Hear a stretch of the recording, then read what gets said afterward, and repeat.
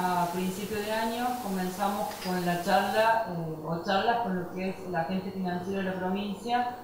en función de algunos temas que sentíamos que no estaban del todo definidos o que no estaban del todo claros o que había que rever.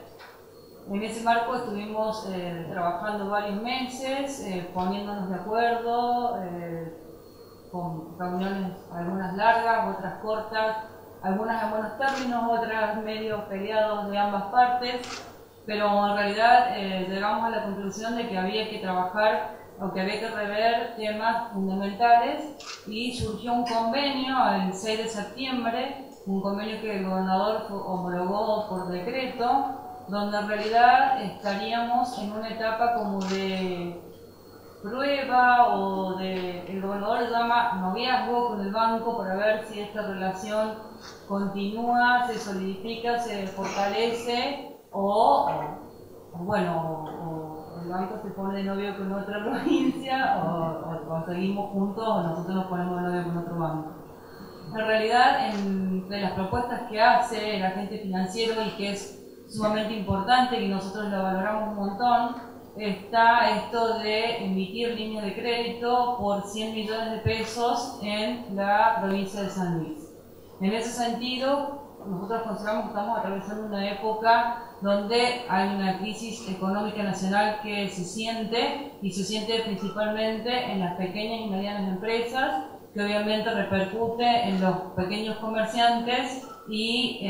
vulnera o vibra el bolsillo de cada uno de nosotros. Entendemos también que esta herramienta puede llegar a ser un motor o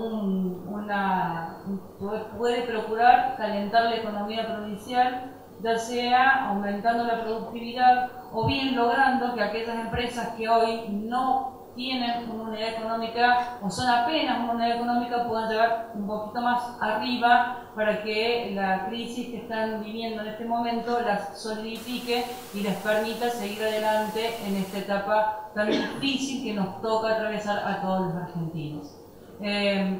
Como yo soy Hacienda y soy un ministerio,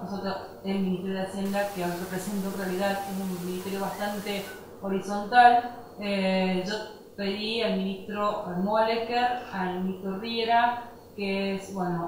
campo, producción, industria, salud, no está ahora porque por razones de trabajo también, pero también le pedí al ministro de Turismo,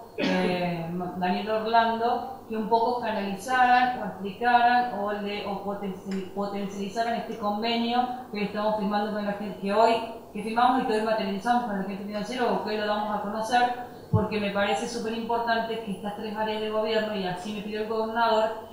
avanzaran en preservar fuentes de trabajo y aumentar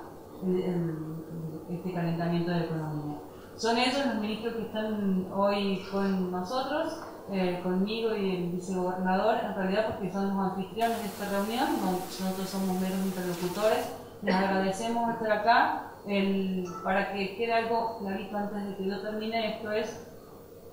una línea que el agente financiero pone a disposición de la provincia colocando 100 millones de pesos en San Luis. No es un crédito que sea ni desde Estado provincial ni que tenga características específicas determinadas por el gobierno. Es una línea de crédito del banco. Nosotros simplemente lo que hacemos es ser un intermediario para que llegue a la gente y sea conocido como corresponde, que obviamente tiene beneficios, pero es de la entidad financiera. Así que muchísimas gracias y espero que sea útil.